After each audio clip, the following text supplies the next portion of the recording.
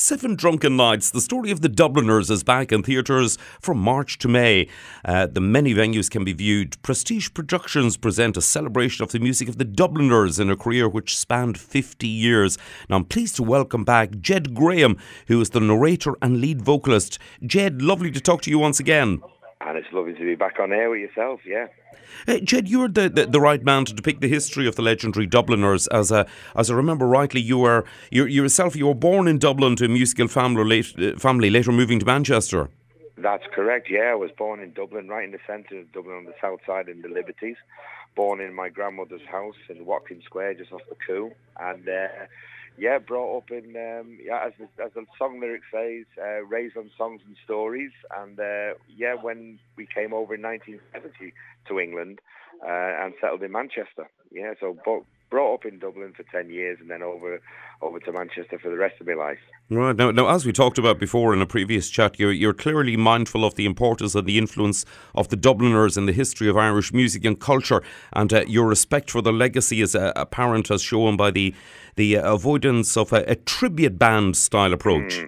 Yes, very much so. I mean, when I was looking for bringing this project to life, the thing I didn't want to do was to have a look-alike-y, sound-alike-y, dress-y-up-alike-y kind of show. I think that kind of, to certain respects, sort of diminishes the importance of a band like the Dubliners.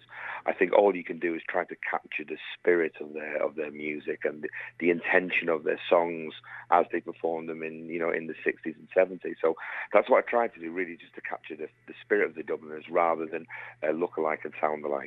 Yeah, now theatre goers familiar with the Dubliners and those who just know the firm favourites will equally enjoy Seven Drunken Nights, since you tell the story through the decades. There's actually real footage of the lads and you belt out all the usual crowd pleasers night after night. You must love the audience participation.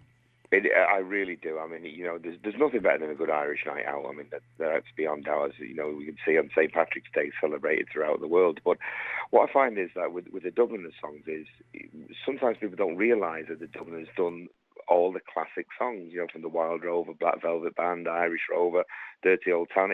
It's almost the Irish songbook, and the people responsible for bringing that to the general public was the Dubliners, and I think that's their importance, and sometimes it gets sort of ignored on how important they were to Irish culture and to Irish music. And I wanted to make sort of a bit of a statement to say, they're as relevant today with bands like U2 or, The Script or, any of the great Damien Dempsey, any of the great, Irish acts. They're still as relevant today, and the influence is almost like a stick of rock, and the Dubliners runs through the centre of that stick of rock. Indeed. Now the Dubliners, I mean, those classics you mentioned there, Ged, are regarded as just classics now. But in their day, the Dubliners were trailblazers, and they actually caused controversy because the full-length version of Seven Drunken Nights was in fact banned by RTE, which in fact made it even more popular. It certainly did. I mean, at the time there was just the one broadcaster in Ireland, which was, RTE. And even though the song Seven Drunken Nights was performed on RTE for many years, but in the Irish language. So when the Dubliners brought it out, it did cause a controversy. And, if you looked at the Dubliners circa 1967, they were like these five hairy, bearded, beatniks almost. And it was, it rubbed the establishment up the wrong way, to a great extent. So when they got banned, very quickly the single got picked up by Radio Caroline and the other pirate radio stations and became a massive, massive hit, And when you think they appeared on Top of the Pops in 1967, alongside people like, Jimi Hendrix and the Kinks and the Beatles, they were the coolest Irish band, I think, of the 60s.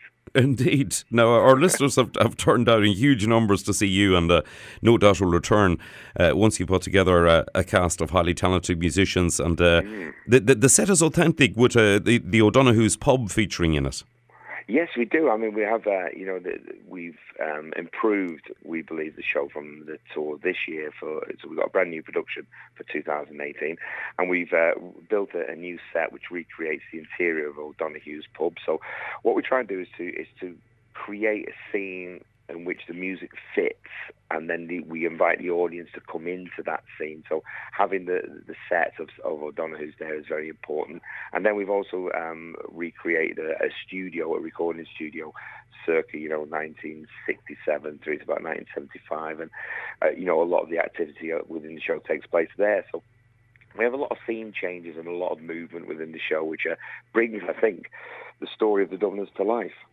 Seven Drunken Nights it's very much a feel-good show, but there are some poignant moments in it, as the band suffered losses indeed through illness and deaths of Kieran Burke and Luke Kelly, and you deal with that quite with sensitivity.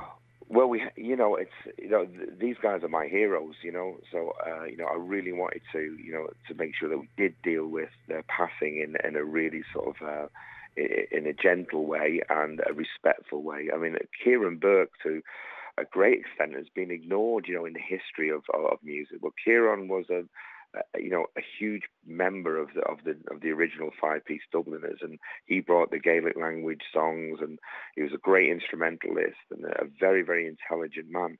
And his passing was a dreadful time, as was Luke Kelly's, and of course Ronnie Drew and Jim McCann most recently, and Barney McKenna. So we try to honour these guys. These are really sort of, if you had a huge mountain in Ireland, you could carve, faces of the heroes of Ireland. I think the Dubliners would be, some of those heroes would be carved in stone as a memorial to, how much influence and greatness they brought to being Irish.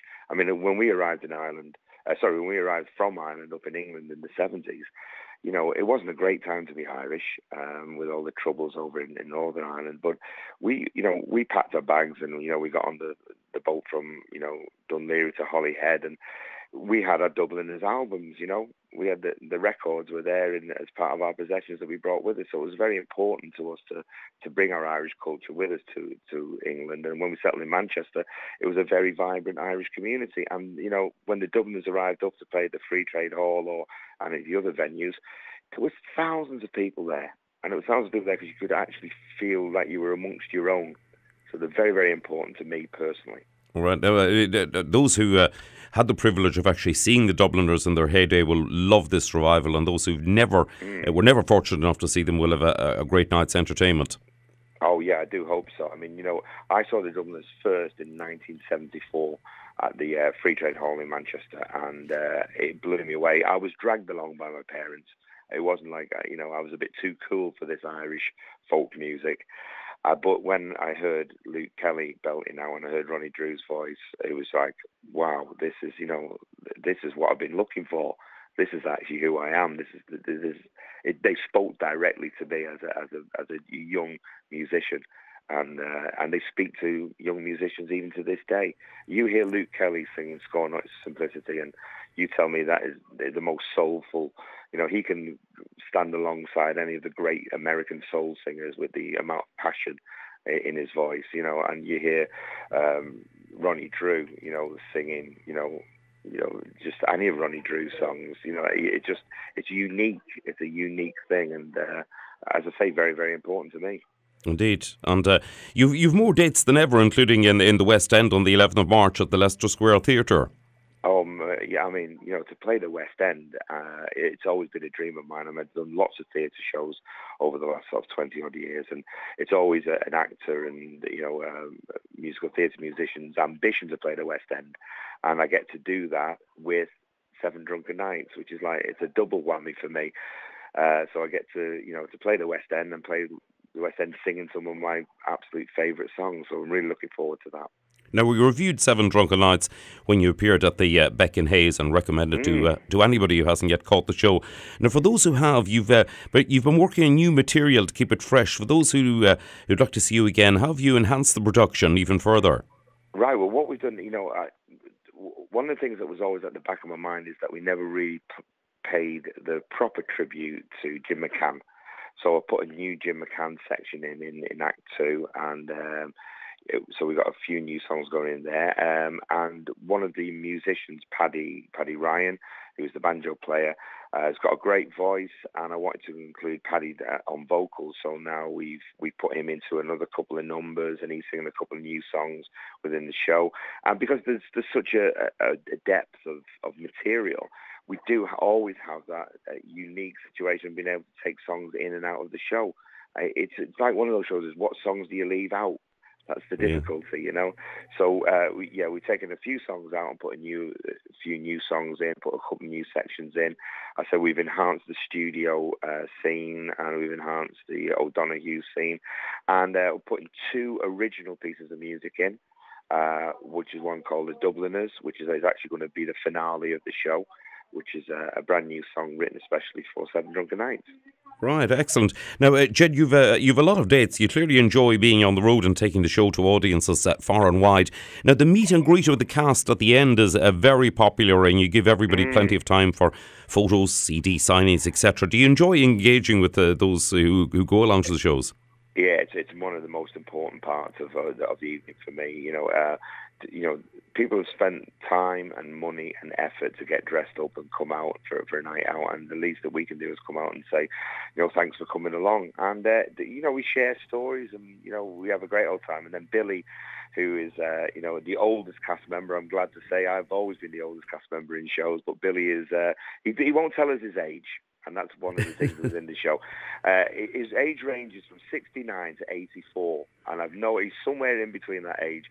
But Billy just loves meeting people, and we're usually locking the theatre up and putting the bins out by the time we can get Billy out of his dressing room, So it's a great pleasure to meet all the people who take the time and effort to come and see us. Excellent. Now, tickets will be a great Christmas present.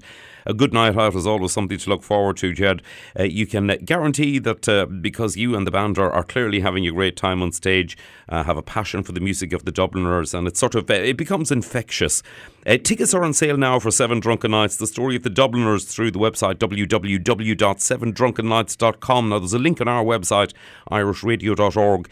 Ged, you open at the Hexagon Reading on the 8th of March, and you'll tour until the 6th of May. That's right. Yeah, we'll speak to you again before the opening night to see how rehearsals are going, and thanks indeed for the ticket giveaways, CDs and DVDs, which will be rolling out to listeners in the weeks ahead. As always, it's been a special pleasure to speak to you, Ged. Oh, thank you very much for taking the time out of your day to speak to me. It's always a pleasure speaking to you guys. A real pleasure, and this is a little snippet of what you can expect at Seven Drunken Nights.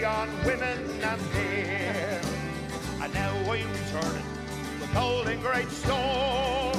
Sure, I never will play the white rover no more. It's no, they never, all together. No, they never no more will I play the white rover, and I'll never no more. One last time, and no, they on your own. No, they will I play the white rover. Lovely. And I'll never, no more, will I play the way rover. And I'll never, no more.